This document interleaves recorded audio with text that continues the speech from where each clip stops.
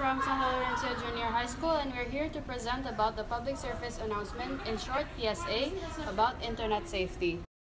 Service announcement, internet safety.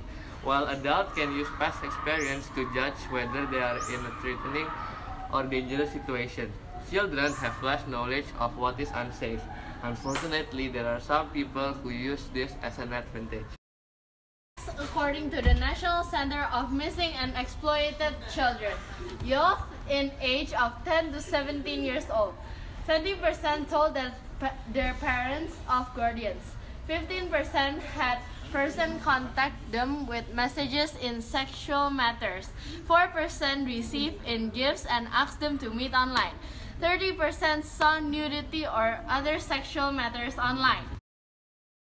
The fact is, according to the Rochester Institute of Technology, youth in age of 5 until 8 years old, nearly 50% talks to people through websites, 48% have reported to see content on web that they are uncomfortable with, nearly 28% did not tell an adult.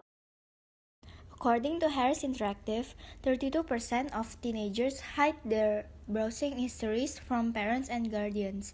16% of teenagers have networking addresses and social networking names that they don't want their parents or guardians to know about.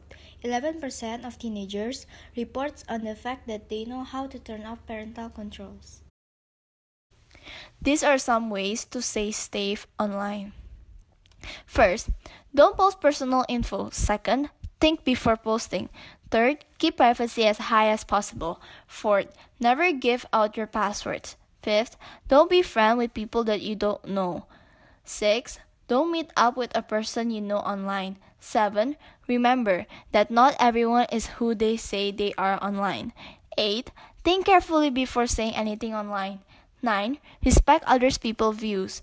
10. If you see anything online that makes you uncomfortable, leave the page, turn your laptop off, and tell a trusted adult.